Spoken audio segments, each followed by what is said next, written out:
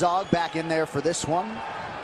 Ariane Celeste is here. Brittany Palmer, Brooklyn Wren also on hand. Gamebred is in the building. And these guys just flapping gums at each other any chance they get. The fight clock is brought to you by Modelo. One of the greatest knockouts you'll ever see! Oh my goodness! Askren stiff as a board! Oh my goodness! Gamebred! Oh my goodness!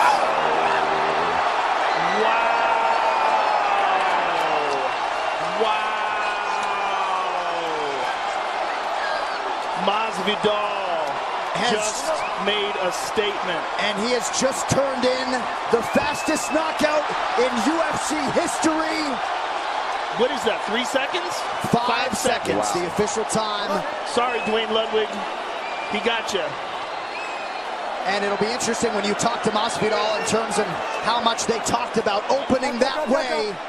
Just like that, Masvidal takes Ben Askren's O. Ben is waking up. He doesn't know what happened yet.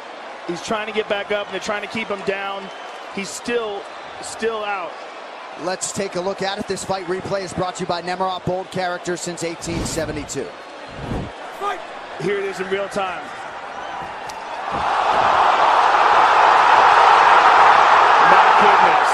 My goodness.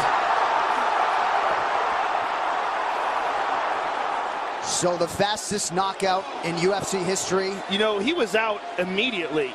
All this is academic. He could have they could have stopped it at 2 seconds. I mean, that is, he's out cold.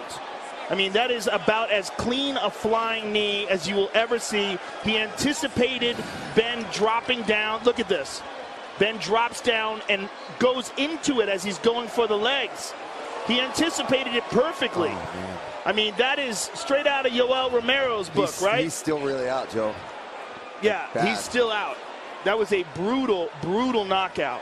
I mean, he's still struggling to regain consciousness. He can't get back up.